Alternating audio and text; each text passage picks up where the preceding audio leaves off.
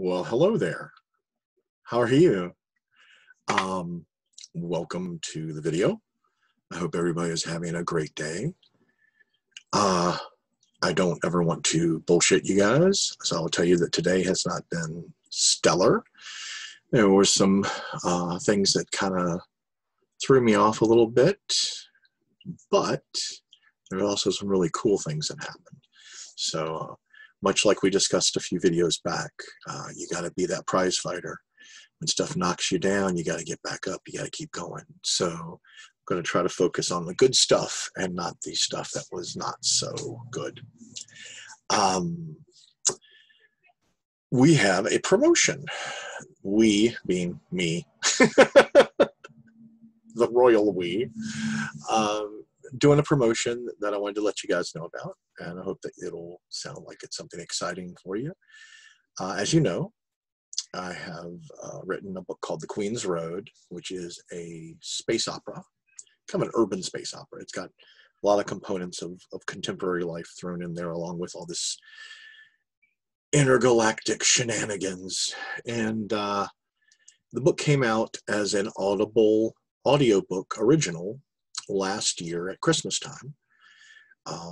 And just in the last month or so, back in June, we got to release it as a hardcover and paperback and ebook through the wonderful people at Falstaff Books. They are awesome. You should check out their whole catalog. So I am doing a promotion right now on the audiobook from Audible. If you purchase the Queen's Road audiobook from Audible, you will be in the running for a hardcover copy of The Queen's Road from Falstaff Books, provided by me. And I'm even going to go ahead and sign it for you. I'll sign it any way you want me to. I'll make it out to whoever you want. If you want me to put, dear eBay auction winner number 723, I'll do that. Whatever you want to do.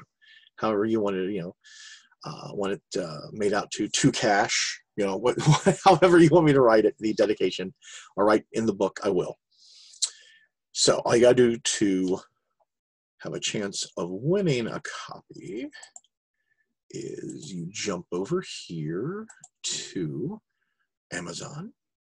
You hop over to the, right here's the page, Queen's Road Audible Audiobook, and you pick that puppy up. And the fellow who does the narration, Kaleo Griffith, is amazing. I'm really, really, really impressed with him. Got to talk to him some after the book came out, and he's a really cool guy. Been very supportive of the book, and I think he had a lot of fun doing it. A lot of times when you're doing narration stuff, you don't get to do a lot of different things, but in this, he was talking like an alien that looks like a kind of a silver burbling water fountain. And he got to be giant tree vampire monster aliens and all kinds of fun stuff. So got to be a dude with some like fungus on his face. So, not your usual fare. So please pick it up. When you do, maybe do a screen capture or something like that to show me you bought it. And I will have the details for that up on the YouTube channel and the Patreon channel and my Facebook channels and my YouTube or my Twitter. Whew, God, I think that's everything. Let's see. Wanted to talk about tonight, agents. And this is a huge subject, so believe me, this is not the last word on agents you're going to get from me. I have a very good friend, Brian Horn, and Brian is an attorney in Richmond.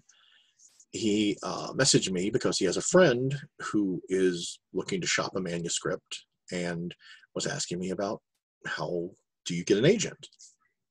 And there's a whole bunch of different schools of thought on agency. I'm represented by Lucianne Diver from the Night Agency out of Atlanta. And Lucianne has been my agent for most of my career. I sold Six Gun Tarot without an agent. And I did the Star Trek story through Simon & Schuster without an agent. But after Six Gun, Lucianne came on board, and I have been so happy that we agreed to work together. She has made my life a whole lot better and helped me and my family. And she's a wonderful person, and I consider her a very good friend. Now, that all being said, every person's journey through writing and through writing for a living is going to be different. There are some folks who have had bad experiences with agents, and there are bad agents out there.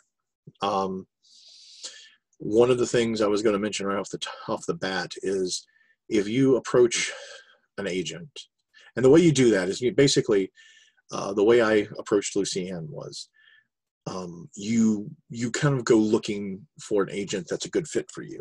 And there are different types. There are like large corporate agents that work for agencies that are really huge, and they're kind of like sort of, sort of high power sort of agencies. Those folks, can make things happen in your career. However, when your career, and everybody's career is going to kind of go up and down, up and down. When your career kind of goes low, those high power agents will a lot of times take a while to return your phone calls or not return them at all. So as long as you're the flavor of the week, those guys are happy. As long as you're producing at the level they want you to be producing at, they will make things happen for you. I wanted an agent that I could have a kind of a personal relationship with and trust and have a good rapport with. And that turned out to be Lucianne. And the Knight Agency is a very prestigious agency. They've got a lot of great clients, and I'm really honored to be represented by them.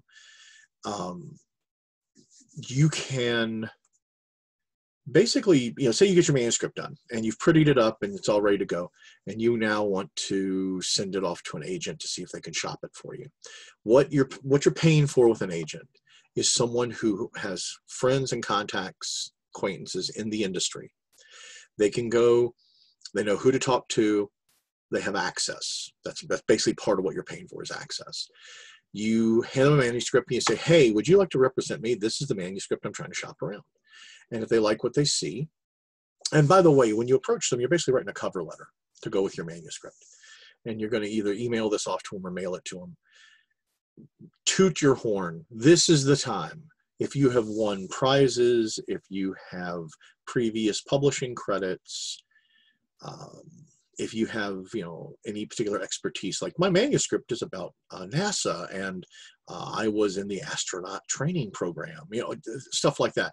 Basically, sell yourself, shop yourself. Why are you a good candidate for being represented?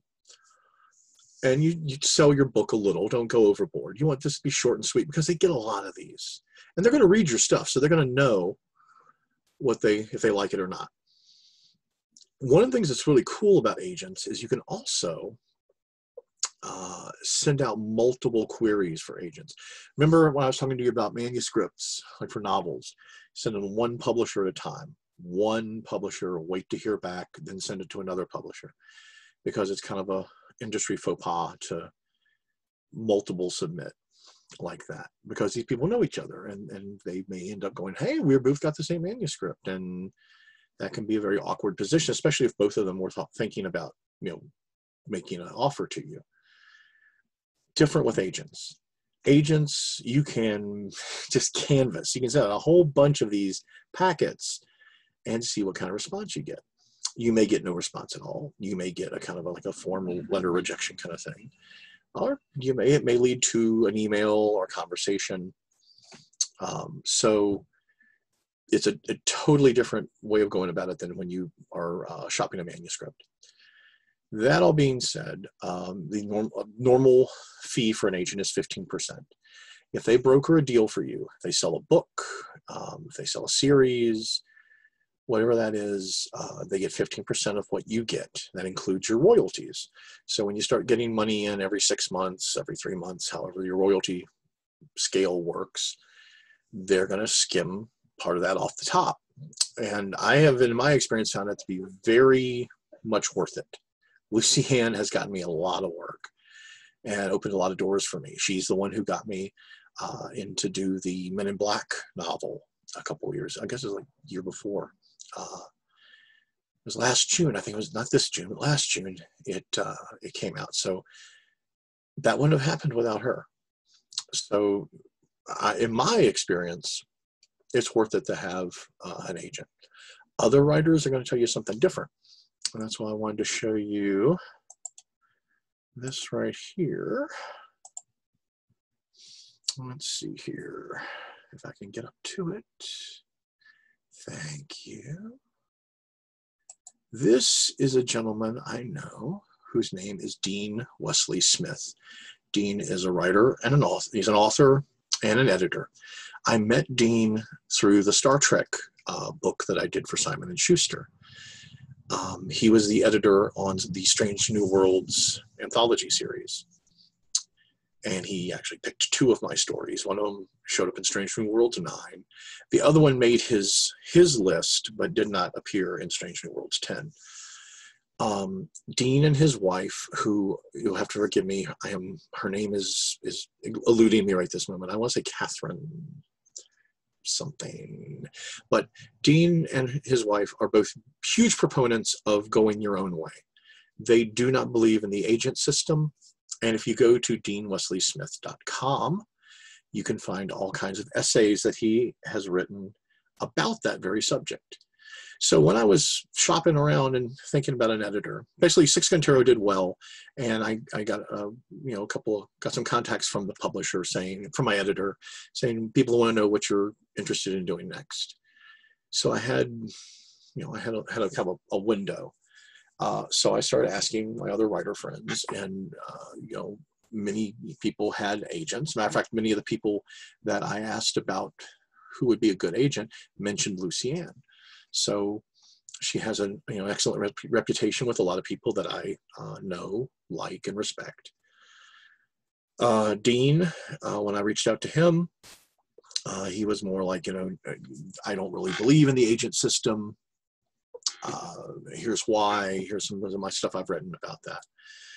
So, this is a big decision, and it is a relationship. You're developing a relationship with someone that's going to have an impact on your career, and on your family, and on your money. So it's worth taking the time and the energy to figure out how you want to do that. So this is one place I would suggest. It's deanwesleysmith.com. There's also, this has been kind of interesting. Poets and Writers is a website. It's pw.org. Poets and Writers provides a lot of resources for, shockingly enough, poets and writers. And one of the things that they have is they actually have like a database for agents. So for example, Brian was asking about his friend. His friend is not writing the same kind of stuff that I'm writing. If you go to somewhere like Poets and Writers, you can click on their database and enter in, I'm writing, a historical novel, or I'm writing a political novel, or not even a novel, maybe just a book, nonfiction. And it should be able to provide you with some names and locations. Now, just truth in advertising. A lot of these writing sites, it's for pay. So it could be quite possible that the agents who show up on the Poet and Writers search engine may have paid to be there. I don't know. I do not know one way or the other, but I want you to be aware of that. I want you to go in with your eyes wide open. You can also just simply do a Google search under literary agents, and then type in the genre that you're talking about: horror, science fiction, fantasy, urban fantasy, romance, detective fiction, and it should give you some directions. Some agencies will take a whole bunch of stuff. They take a whole bunch of different genres. Other agents specialize in one particular genre. Some of the big corporate agents really are more about the writer, the author, than the genre. But they also, one thing that we can talk about another day, but once you kind of get locked into a brand, once your name is associated with science fiction or horror or urban fantasy, it can sometimes be difficult to break out of that and write something different. And I have always been kind of all over the place. I like writing a bunch of different genres, and sometimes that is easier to do than other times. So that's something to be aware of.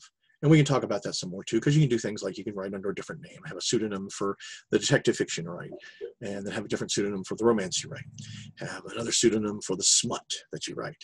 So that is an option. But poets and writers, you want to check them out. Also, this has been a site that has almost kind of legendary, and I highly recommend you check this out. It's called Writer Beware. And Writer Beware is, I'm trying to remember the name of the author who started it. Gosh, she was a Star Trek writer. She used to do workshops on writing at Dragon Con, and she was a hell of a lady. She passed away many years ago, but this was kind of a part of her legacy. She started Writer Beware, and it provides alerts for writers on publishers, agents, issues with contracts maybe not being honored, or payments not being fulfilled. It's through the Science Fiction and Fantasy Writers of America organization, which, again, truth in advertising, I'm not a member of. I have considered joining that and the horror writers and maybe a couple other organizations. They all cost money. They all have dues every year. If you are members of these organizations, you are eligible for certain awards, to be nominated for certain awards that they provide. So it is a business organization. You can, of course, write your dues off as a business expense, but it's still an expense. I would highly recommend everybody check out Writer Beware, just to give you an idea of some of the scams and some of the stuff that's out there. Something I can tell you off the top of my head, I've mentioned this several times when I've done classes and things like that. If you approach an agent and they come back to you and say, I would love to pursue your work and do something with you, work with you. I just need a reading fee of $2,000 or $300 or whatever. It doesn't really matter. 25 cents. It doesn't matter. A reputable, legitimate agent will never charge something like that. So if you get something like that back from someone that you send a packet out to, that is a huge red flag. Run. Do not walk. Run in the other direction, because that person is scamming you. So, you know, an agent makes their money off of your talent. If you do well, the agent does well. It's in their best interest to help you and support you and to want to kind of be your advocate. So that is like a red flag. Agents are not going to charge you something coming in the front door. Now there are these like meet and greet things you can do where you may pay to come in and sit down and have FaceTime with a couple of agents or something like that. And those can be legitimate. I still don't know, you know, how much I would recommend that to you, kind of coming in the front door. But those things do exist. They usually will be like at a hotel or something like that. And it'll be like, you come in, you pay a fee to be there. You might sit through a seminar or a class or something like that. And then at some point you get to sit down and have maybe 10 or 15 minutes of FaceTime with an agent. That might be instructive and helpful. It might even lead to something. Just be aware that, you know, you're paying for this, and there's probably like, you know, 100 or 200 other people who are paying for it too. And that this may be something they do from city to city, town to town. So again, it's not exactly a scam, but the folks you're talking to are making money off of you, not based on your manuscript or your talent. They're making money off of you because you really want to get in front of and you get FaceTime with an agent. So there is also a resource that I have found to be very helpful, the Guide to Literary Agents. It comes out once a year. It's a lot like the Publishers Marketplace books, which you may have seen, which I think they might be fully online now. I don't know if they still do a physical copy or not. But there is a book that comes out every year that is a guide to literary agents, and I believe it's through the Publishers Marketplace organization. And I found them to be very helpful, very reputable kind of information. All right, I'm not saying do this, but I'm saying there have been times when I have sat down at a table, which is a little hard to do right now, like Barnes & Noble, and open up the publisher's guide and publisher's marketplace guide, which comes out every year, and flip through and say, okay, here's an agent or here's a publisher, and it'll give you all this information about them. It'll tell you how to get in touch with them. They actually usually have like a little paragraph written by the agent saying, I'm looking for this right now. I'm shopping around for this kind of material. Very helpful. So, of course, you're shelling out money, but again, these are business expenses. They're things that you may have to spend a little money just to find your way around and find some people to contact in the business that can help you make it into a career. Like I said, you can browse at your bookstore or your library and see if they have these books there, and maybe you can access them that way, a little bit cheaper. But the books I've bought like this, they have been invaluable. So not to mention, the bookstores can use all the help you can get right now. So you can give them right now. So might be a possible thing to consider. Let me see. I think that's all the stuff I wanted to kind of show you. I am talking to my agent, Lucianne, to see if I can get her to come on on the channel sometime and talk a little bit about, she's also a writer, full-time writer, full-time agent. And like I said, a wonderful person. So hopefully we can get her on to talk. I'm also trying to set up some guests with publishers and other writers. I was talking to Anita Firebaugh, who is the woman that I used to work with at the newspaper at Main Street Publishing, I think was the name of the publishing firm that did all the community newspapers. And Anita was mentioning that she would be interested in hearing some information from a woman's perspective on writing for a living, and also, books centered around women writers. And that is a blind spot for me. But I think it's an extremely valid and interesting avenue for some shows, for some videos. So I told her I was going to try to see if I could do what I could do about addressing that. Some of the books, besides On Writing by Stephen King, there are a couple other books that have been very useful to me that have been written by women about writing. So maybe we can get into some of those as we go down the road. I did offer Anita a chance to come on the show and talk. And she is being very modest and saying that maybe I might want to reach out to some other female writers, which I probably will. I've got friends who write in all kinds of different genres, who I think would be able to give a woman's perspective on the writing business and on doing it for a living. So we will pursue that. And if you have any suggestions on guests, anybody, please let me know. That's a very broad brush about agency and agents. This probably went on way longer than I wanted it to, but I tried to keep it pithy. And I wanted to again ask you to subscribe to the channel if you haven't already. Please click on the bell for notifications, so the next time I put a video up, they let you know.